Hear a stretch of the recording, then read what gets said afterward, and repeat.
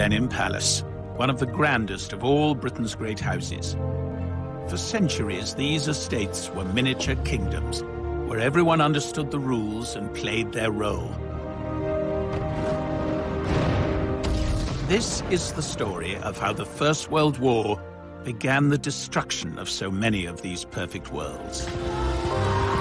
4 years of horror which notice on the old order.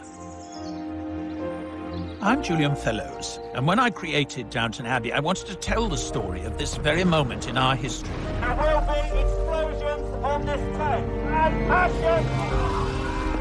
I wrote how the lives of the family and the servants were changed, and even ripped apart by war.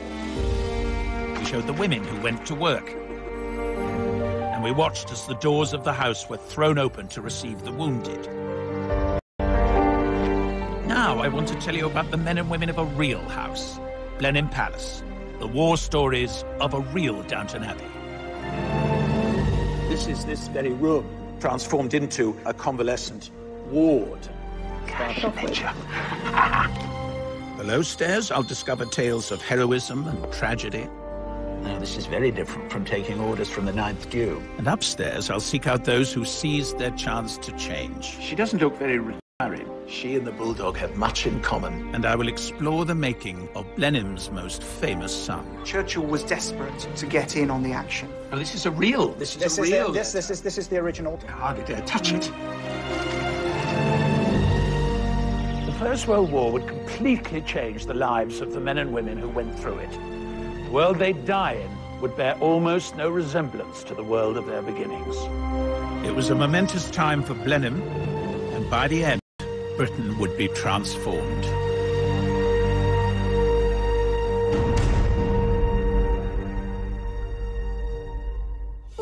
Blenheim Palace was built in 1722, an extraordinary physical manifestation of the power and status of the Churchill, later Spencer Churchill, dynasty. The Dukes of Marlborough were the head of the family, kings in their own land. 80 servants ran the house and gardens. 145 farms were worked by tenant farmers and labourers. The house dominated the town of Woodstock, just beyond its walls. Its children attended Blenheim schools. Shopkeepers and craftsmen depended on the house for their livelihoods. And so it remained until the Great War. So what was life like at Blenheim before the 9th Duke inherited? Blenheim was almost bankrupt. His father had sold much of the collection. The whole estate was tottering, and it needed a vast injection of money to get it up and running again. And Consuela Vanderbilt could provide it.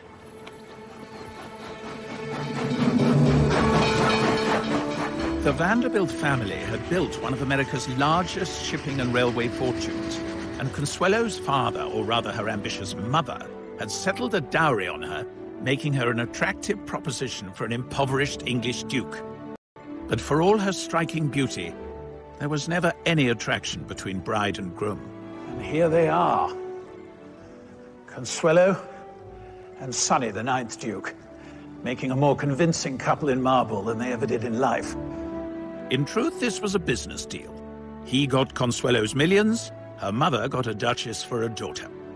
For the people of Woodstock, this was like a royal wedding, and their future prosperity lay in the gift of the happy couple. They were married towards the end of 1895 in New York, but they took a long honeymoon tour, which unfortunately only really served to show they didn't like each other very much. But anyway, they arrived back here in the spring of 1896. Of course, it was a fantastic event for the town. There was bunting and flags everywhere. The whole population turned out to welcome the glamorous new American Duchess, and all the dignitaries were in their robes, and there was even a squadron of the Queen's own Oxfordshire Hussars there to welcome them.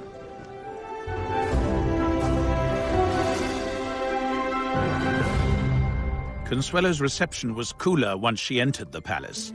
There she met her new in-laws, the Spencer Churchill family.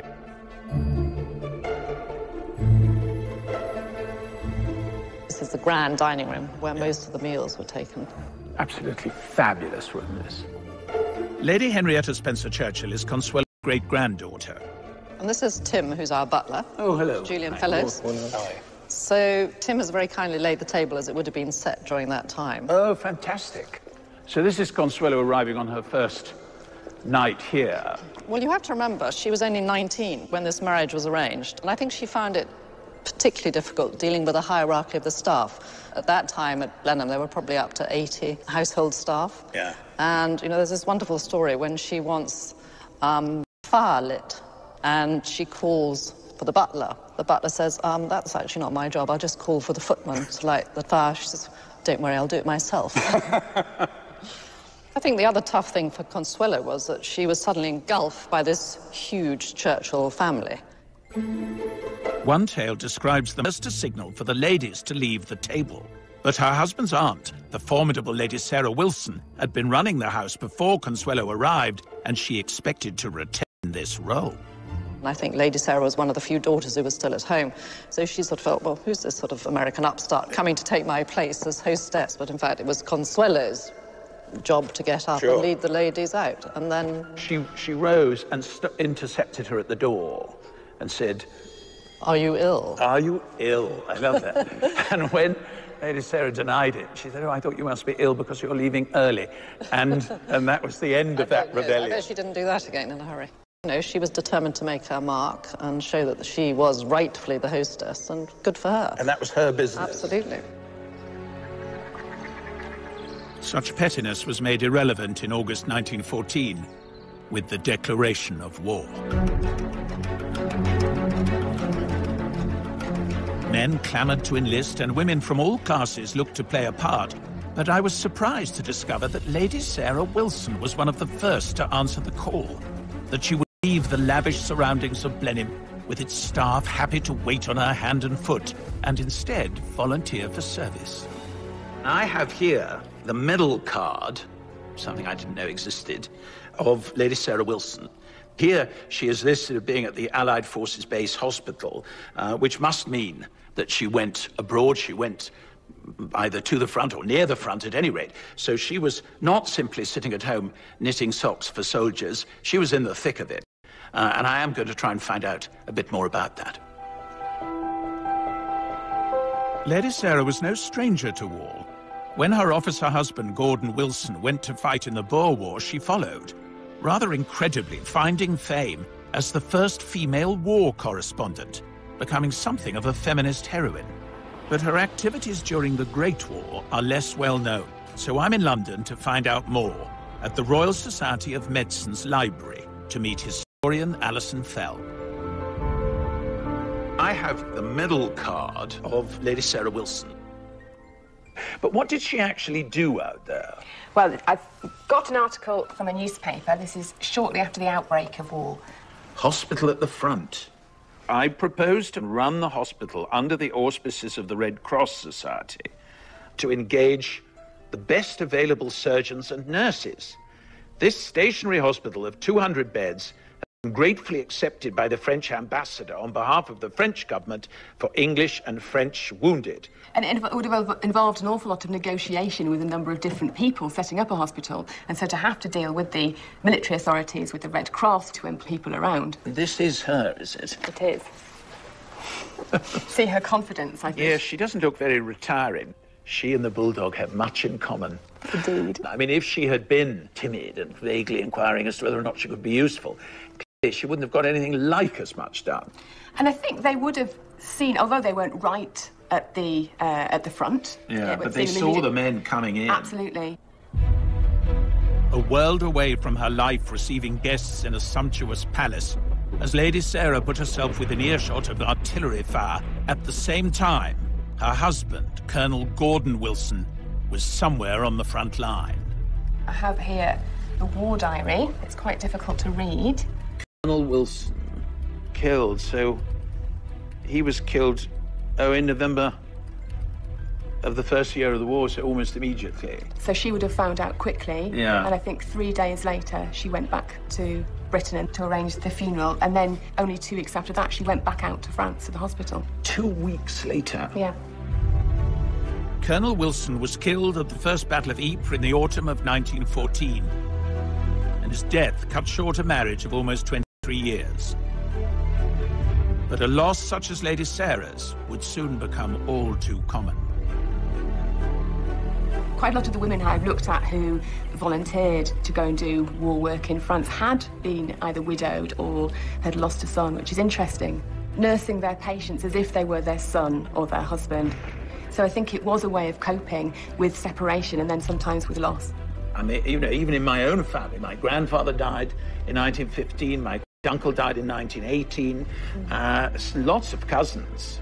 They all had men they loved who were at the front. Yeah. And an astonishing number of families were touched by death. Grief united women from all classes, leaving more than 200,000 British widows. Sarah Wilson devoted herself to helping wounded men in France for a further 2 years. I have another document here that we found from 1960. Lady Sarah Wilson has her own hospital, which a man who was nursed there told me was the jolliest place to be ill it was possible to imagine. He said Lady Sarah herself was a veritable tonic. So bright and cheery was she always. I don't think Consuelo would have recognised this portrait. I was just about to say what a different picture of her. We get there. Before the war, I don't think she was a nice person. She certainly was extremely unpleasant to Consuelo when she first arrived at Blenheim, bullying. In some ways, maybe a war gives a woman like Sarah Wilson the opportunity to use skills in a way that had public acclaim, and she felt... Her really. Her rival Consuelo had moved on too. She'd done her duty by bearing 2 male children, an heir and a spare, then fled the palace for London to get away from the husband she loathed. There, she dedicated herself to helping women in the workplace. It's ironic that at the same time, her estranged husband, Sonny, played a key role in getting women into work. Under his leadership, women of every class took up jobs previously reserved for men. It was a change that would alter things irrevocably long after the war was over. I'm meeting Michael Waterhouse, the 9th Duke's great-grandson.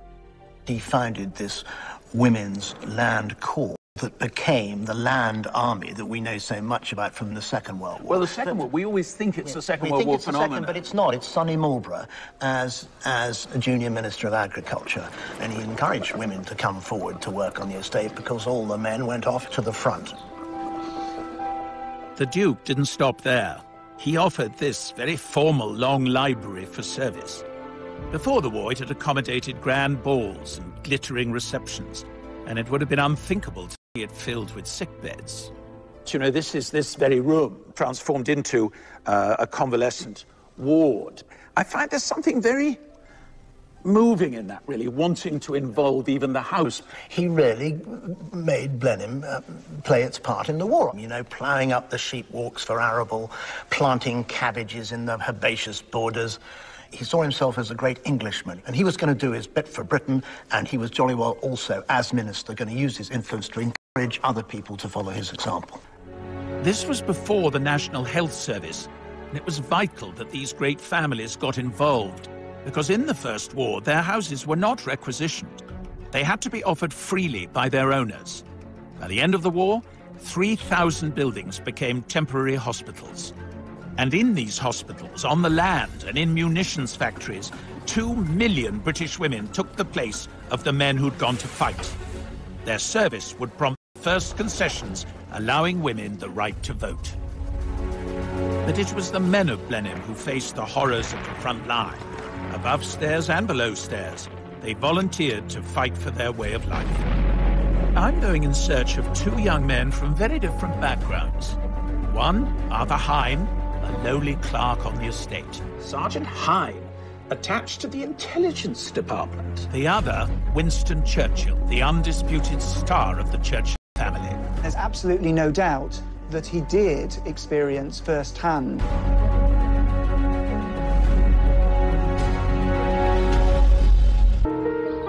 Blenheim Palace. For 300 years, this has been the home of the Dukes of Marlborough, head of the Churchill family. They created this jewel in 30,000 acres of Oxfordshire, where their money and status offered security to all around them. In return, their servants and Local people deferred to them, trusting them with their lives. But when the First World War broke out, this ancient system was put to the test. All the great and the good of Blenheim and people who worked for them found themselves involved in world events, and nobody was keener to get stuck in than Winston Churchill. This is what he wrote to his wife. "My darling one and beautiful, everything trends towards catastrophe and collapse. I am interested, geared up and happy. Is it not horrible to be built like that?" It shouldn't surprise us too much that Winston Churchill was so anxious for glory in politics and in warfare. This is where he was born, and Blenheim Palace is a house built on war.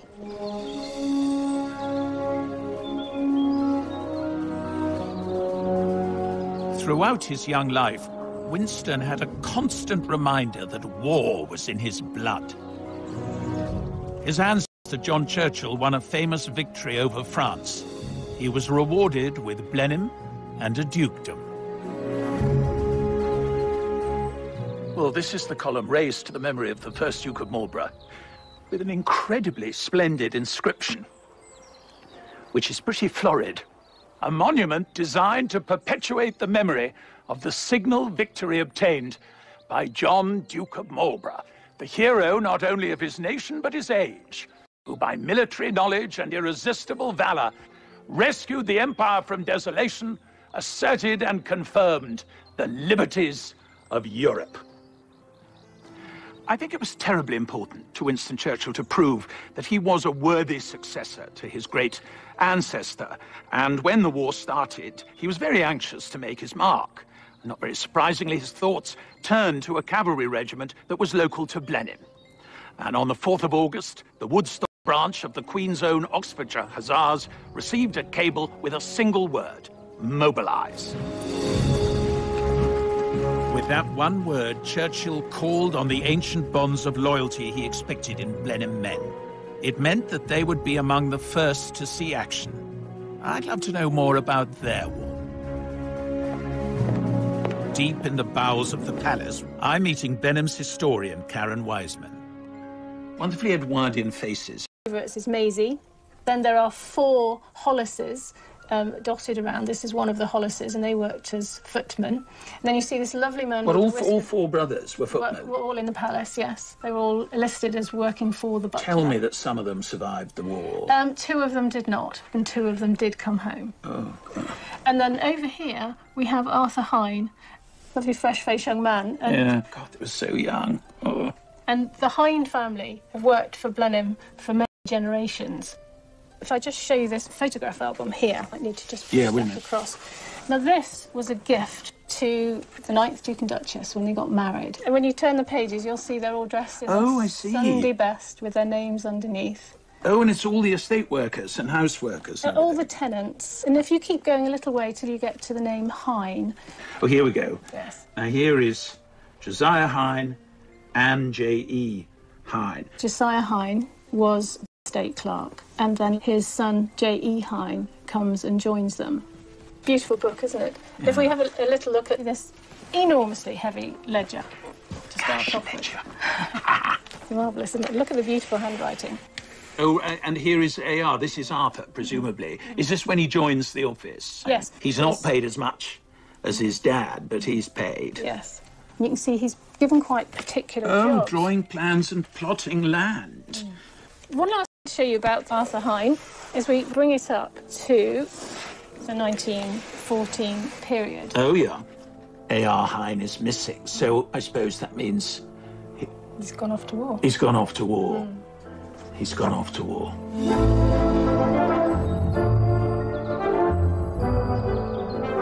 Up to this point, much of Arthur Hine's experience of military life had been in the Hussars' regular training camps at Blenheim, where he would have encountered Winston Churchill.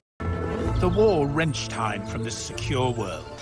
In September 1914, he was in France with the Hussars. They expected a quick and glorious victory and to be back at Blenheim for Christmas. Where is Dunkirk? Dunkirk is just inside France here. Yes, I see. I'm meeting military historian Chris Baker. He's made a discovery about Arthur Hine's first experience of war. So Churchill has decided to send over the Hussars, And Hein goes with them, presumably. Yes. Do we have anything of his actual career once he'd crossed over? Well, what we know is that he was a dispatch rider message carrier. An article appeared in the press. Oh, this is nice. Sergeant Hein of Woodstock, attached to the intelligence department, went through the bombardment of Antwerp and was at the firing lines at the forts. Officer. His name was Major Fines. Fines? Fines. Now, he's been Churchill's parliamentary private secretary for a while. And of course, the two, with their connection to the men of Blenheim, Arthur would have been known to them. And if you're going to be sent into a fast-moving and dangerous situation, well, take a man you trust. The besieged Belgian city of Antwerp was on the brink of surrender to Germany. Winston Churchill became the loudest advocate of a British mission to save the city, which sent local Blenheim man Arthur Hein into the fray as a dispatch rider. The Germans brought up what for the time was the heaviest artillery in the world. They begin a deliberate, steady, heavy bombardment of the city. 5 shells per minute falling into the packed city centre. You can imagine the scene of buildings falling, of fires breaking out. Very frightening, chaotic. Riding his motorcycle through Antwerp, Arthur Hein found himself in the thick of the chaos. Amid the terrible scenes he witnessed was the sad plight of a poor girl who had crawled from the cellar of a burning house, leaving her parents inside. Sergeant Hein offered her a lift on the motorcycle he was riding. With great difficulty, he was able to get to Ostend and brought the refugee home to England, where she is being well cared for by his parents. What an extraordinary story.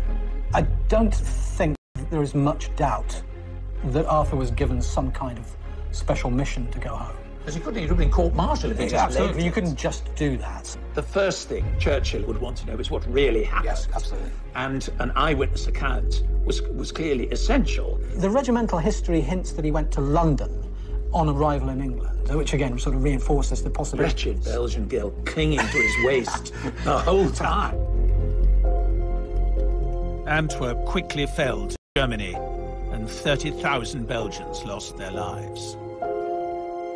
Arthur Hein soon returned to the front, although his role as Churchill's messenger was no longer apparent. He marched into the First Battle of Ypres as a regular soldier, the same bloody battle that killed Blenheim's Colonel Gordon Wilson. By January of 1915, he was in hospital suffering from shell shock. Having seen such horrors, you'd think at the end of the war he'd want to scuttle home to this safe haven. But in fact, he went to work for the railways and never returned to Blenheim. So what kind of man was he? Here we are. To see what she knows, and also to tell her what I've discovered. And it is an extraordinary, extraordinary design, you think. And there's the first Duke on his column, you see. Fantastic. Oh, and I'm just going to show you. This is the Queen's Own Oxfordshire Hussars, and this chap is Arthur Hein. My goodness me. He looks so young, doesn't he? It's just heartbreaking. So small. So small and young. So small. Did you get to know him well, then? He came to our wedding, and I've got a picture with I'd me, love to see it. Where is it? with me. And there he is. Oh, but you see, he's quite sort of stylish, isn't he? And he was always well dressed. But I mean, the way he holds himself, Yes, you can see he's a military man. He certainly was a character, as you can see. I know, no, you can see it in that, actually. Rather extraordinary, really. And he used to come to our house and he used to go, bang, bang, bang, Hein here. Hein here. And he would never, like, when I used to say Grandad, he used to say, no, it's Hein. Oh, and you had to call him Hein? Mr. Hein or just Hein? No, just Hein. He would just turn up out of the blue, and I used to say, I'll cook dinner, whatever. No, give me a cup of tea. Got to be on the next train. Got to be back on the train. Got to be back to Tiverton Parkway. It was very strange. It seems, forgive me for saying, slightly dysfunctional, all that. And I wonder, I mean, he did have a kind of breakdown, really. But actually, he A very splendid war. He worked in the intelligence. He was taking messages, we think, probably to Churchill from the front. So he was a very gallant figure in that bit. And he had this extraordinary adventure at the end of the siege of Antwerp. Do you know about his rescuing? No. None of that. It's all Nothing. secret. Well, amid the terrible scenes he witnessed was the sad plight of a poor girl who had crawled from the cellar of a burning house, leaving her parents inside.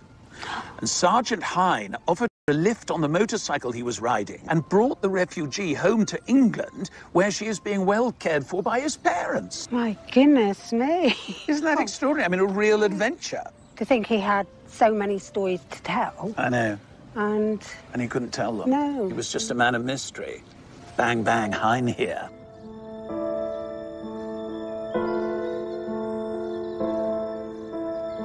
I have a sort of renewed vision of Arthur Hine as an older man, really. This almost Pinteresque figure who always had to be going to the station and was always late. But I think what it tells us more than anything is the rupture that the war brought. I mean, here he was, a Blenheim man. He knew that that man had gone and he had become someone else. And the only way he could really deal with it was to reinvent himself and start again. I find that very poignant. And I'm afraid there were many, many men who felt exactly like that. And what of that other Blenheim man who had sent Arthur Hine to war? Winston Churchill's failure to save Antwerp began the most disastrous slide in his public career.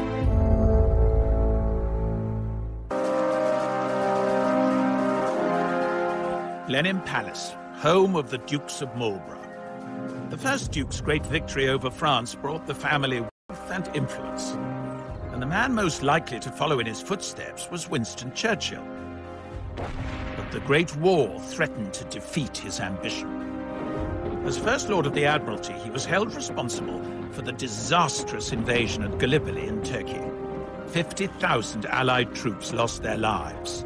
Churchill was forced out of office, and his reputation was ruined. His response was to go to the Western Front himself, as an ordinary battalion commander. This is the Cambridge College that bears his name. The letters he wrote to his wife throughout the war are kept here. Alan Packwood is the director of the Churchill Archives. He decides to go to the front, to face the danger, to be with the men who are fighting. And, very possibly to be killed. He was enormously brave in the face of really whatever happened to him. There's absolutely no doubt that he did experience firsthand the full horror of the trenches. And you might want to have a look at a key passage on this letter here. Well, this is a real letter. This is the original. This is Churchill writing back to his wife. I hardly dare touch it. So this passage down here particularly. I am sure I am going to be entirely happy out here and at peace. It's an interesting choice of words at the front. I must try to win my way as a good and sincere soldier, but do not suppose I shall run any foolish risks or do anything which is not obviously required. Always your devoted and loving husband, Winston. There's absolutely no doubt that he was personally brave, that he was very resolute under fire, and that's brought very vividly to life by this letter back to his wife, Clementine, from November 1915. So this is the original letter. We have this transcript for you here. You'd rather I touched that than that, wouldn't you? Of course. I know your sort. My darling, we have finished our first 48 hours in the trenches. It is a wild scene. Filth and rubbish everywhere. Graves built into the soil. God. Water and muck on all sides. And about this scene in the dazzling moonlight, troops of enormous rats creep and glide to the unceasing accompaniment of rifle and machine guns and the venomous whining and whirring of the bullets which pass overhead. But in the horror and the mud of the trenches, Churchill began to win his way back as a leader. He always felt that he was a natural commander of men. But he does win them over by taking a keen interest in their welfare. One of the first things he does is to declare war on the lice. He lays on entertainment for them. He lobbies to have his troops built back up to complement. There was this kind of ancient arrangement that the townspeople or the tenants Farmers would give deference in return for protection. That's the tradition from which Churchill comes. He clearly won them over and proved himself actually quite an inspirational commander. Must have been incredibly relieving, actually, for his men, that they knew they had someone who was on their side, taking an interest, and more to the point, had contacts right at the top of the stairs. I think Winston Churchill is one of those people who was changed for the better by the First World War. That very aristocratic sense of entitlement, rather unquestioned, rather arrogant, really, seemed to develop into something kinder and more responsible and more modern. I suppose in a way one could say the First World War made him the man to win the Second World War. The war was dragging Blenheim and its people into the future, whether they wanted it or not. The fact is, who gave the orders and who took them was changing, and a new force was emerging, the middle class. Huge family, yes. I'm interested in how these changes affected a soldier from a solid Blenheim working family. Yes, George Farley was the founder. George Farley and Son was the firm. House painter, house painter. Genealogist Mary Evans has been digging into this long line of painter-decorators who for generations kept the palace pristine. And if we look in the estate ledgers, we can see George Farley and Sons. 1898. 1898, So it wasn't long after the Duchess's dollars had arrived that we have the kick-off. That's right, yes, indeed. We had them again a little bit later on. And what level are we talking? So bedrooms and passages or staterooms? All sorts. We have one here, look, colouring the walls, etc., in the long library. Oh, OK. Oh, this is 1903. very grown-up stuff. Yes. Mary's found the war record of one member of the Farley family. Albert Frederick Farley, and he joined up on the 15th of September 1915. So that's before conscription. Conscription didn't come in until the following year. Oh, offence. This is only for reporting offences. This is for the offences, yes. When on active service, not complying with an order, which sounds very serious, although in brackets it says, i.e. not cleaning cooking utensils when ordered. When ordered. Yes, I'm sort of slightly with Albert over that one, so I don't want to hold that against him too much. The 13th of March, 1916, disobedience to standing orders, i.e. crossing land during prohibited hours. And again, the 27th, being late on parade. Not so bad. Well, not so bad, but I mean, it's slightly massed. You know, they're having to write little to get it all in. And here we have refusing to obey an order, which I'm afraid this time is not qualified. And the last word, missing. It's rather sad, isn't it? You think he volunteered to protect his country and went off brave, and it hasn't gone well from the beginning. So the question is, what happened to him? I want to discover why this eager young recruit behaved so badly, and what lay in store for him, and this great house that had shaped the universe in which he was born and raised.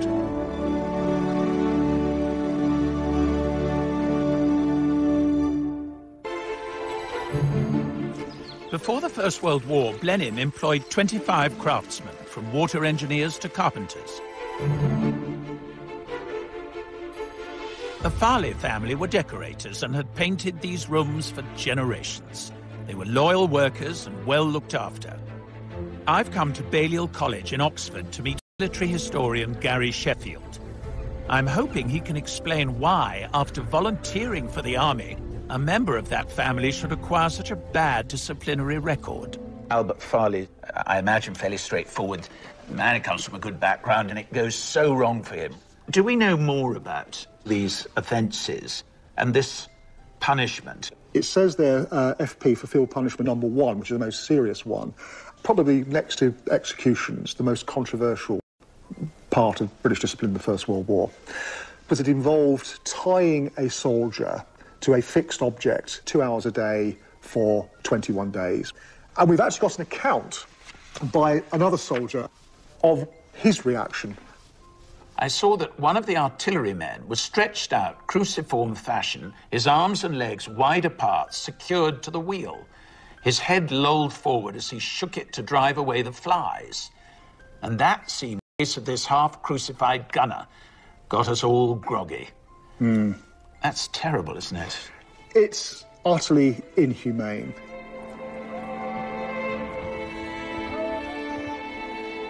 Albert bore his punishments and fought in ghastly conditions in the Battle of the Somme during the wet autumn of 1916.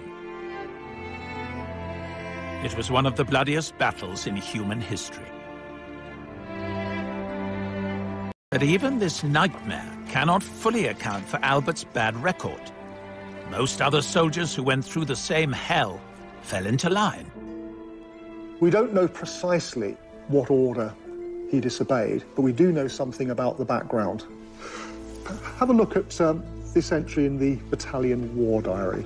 Relieved by the 6th Battalion of the Queen's Regiment, very quiet but wet, marched to Berneville, billets poor, place all mud and slush.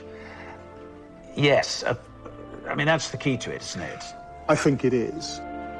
After terrifying days and nights in the trenches, billets, temporary living quarters at a safe distance from the front, were meant to offer desperately needed respite. One of the central facets of being an officer that would have been drummed in to people going through officer cadet units in places like this Oxford College is that your first and foremost responsibility is to look after the comfort and well-being of your men. Sure, not to pour yourself an enormous whiskey.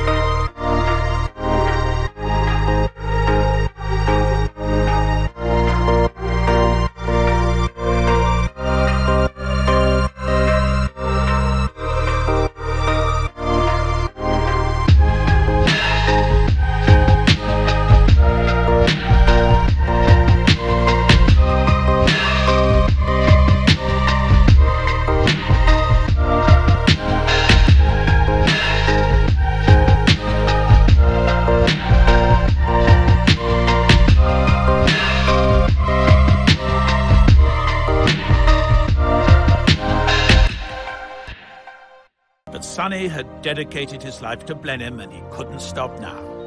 He carried on spending her money on the house and these spectacular gardens.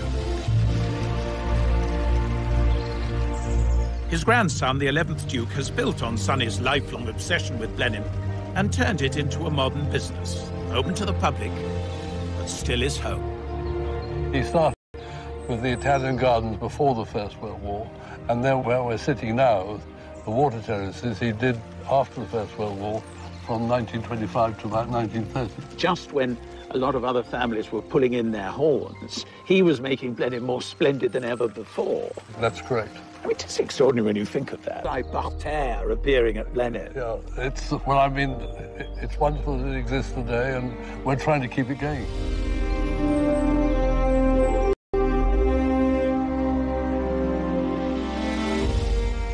The Churchill family, and in fact, the whole Blenheim community, had entered the Great War still governed by the ways of the 19th century.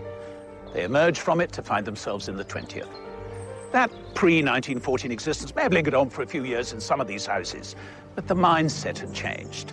The clarity of the old world, where most people accepted the role they were born to and lived by its rules, that had been replaced by something very different. Better, maybe, but definitely more uncertain.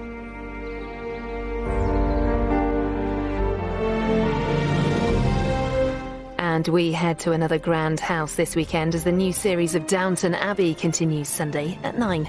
Then we've brand new drama for you next week as James Norton stars as a vicar on a mission. That's Grantchester, Monday at the same time. Here next, with all the latest headlines, we've the ITV News.